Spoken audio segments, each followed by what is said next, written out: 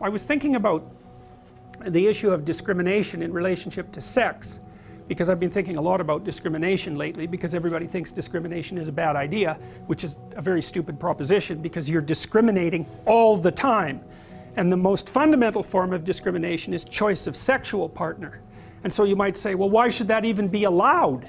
Because it is the most fundamental form of discrimination. So for example, almost everyone is racially prejudiced when it comes to sexual partners.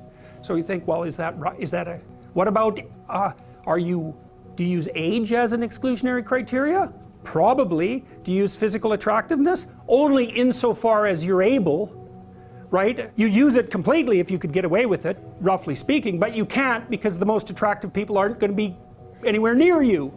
So you can't do it, but you'd like to. Health, yes. Strength, yes. Wealth, yes. Education, definitely. So it's unbelievably discriminatory. And so you might say, well, why is that justifiable? And it seems to me that it's something like, well, you get to say no to me if I get to say no to you. It's something like that. We've agreed that everybody gets to discriminate on that basis, and because everybody can do it, then it's fair. It's something like that. It's very much worth thinking about. You know, I don't know if you know this, but in Huxley's book, Brave New World, where the family had been completely demolished, right, and children were conceived in bottles and given and produced in factories, so the whole idea of the relationship between sex and procreation had become a taboo. One of the mantras, the slogans of the society was, everyone belongs to everyone else.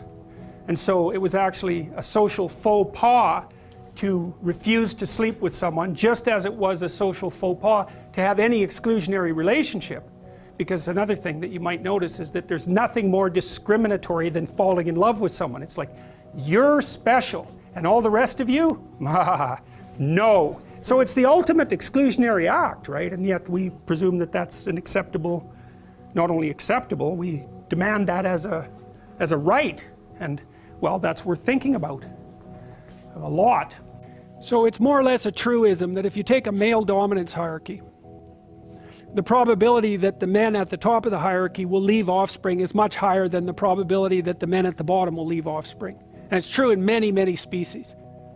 Now there's a much higher probability of the average female leaving offspring than the average man. So now then imagine that there's characteristics that push a man up a dominance hierarchy. Okay, and then imagine that there are characteristics that push a man up a set of dominance hierarchies. So that each dominance hierarchy has something in common with all of the others. It's sort of like the idea of a good player of a game being a good sport across games. So then imagine that the idea of the successful male starts to become encapsulated in biology, because the species is going to, the male part of the species at least, is going to be adapting to the selection pressures placed on the male by the male dominance hierarchy. So what happens is you have a competition between men. The men that win the competition find partners and mate.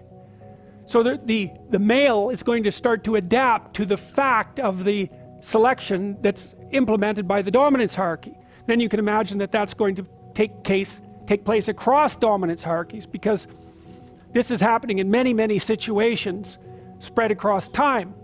And so then the idea of how the proper man should act starts to become incorporated in the biology and also in the expectations of the society.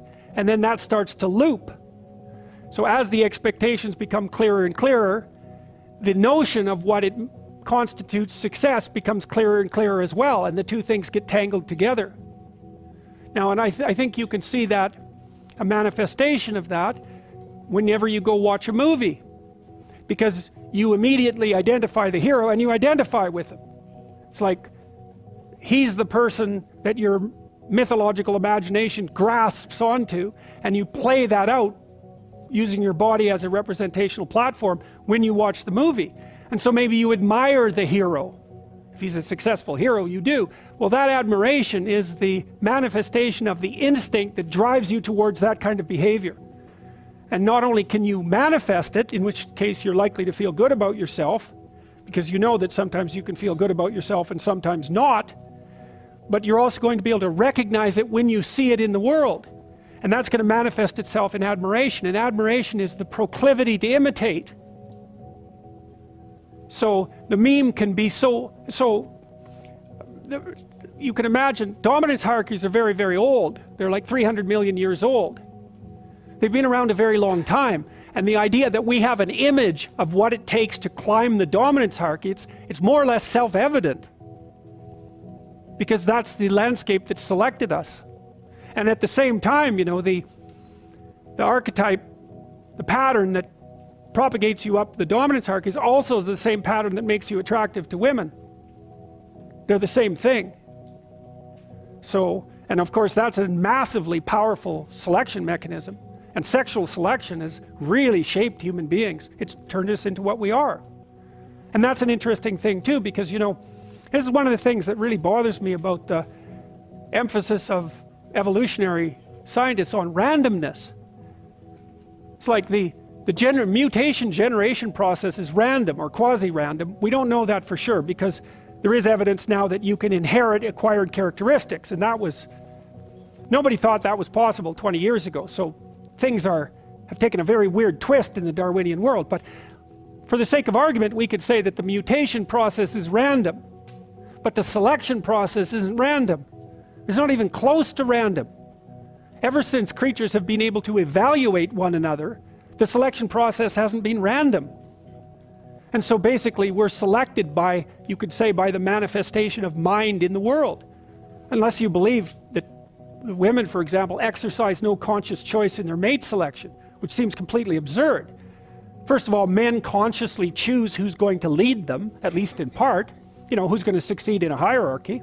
And women consciously choose their sexual partners.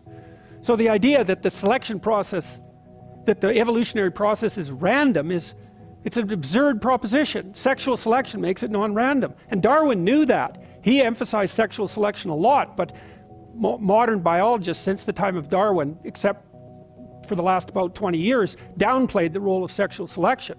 And I think the reason for that is that it brings mind into the evolutionary process in a way that they don't like. And no wonder, it's complicated, you know. It's like, to some degree, we're consciously directing our own evolution, at least through the mechanism of selection.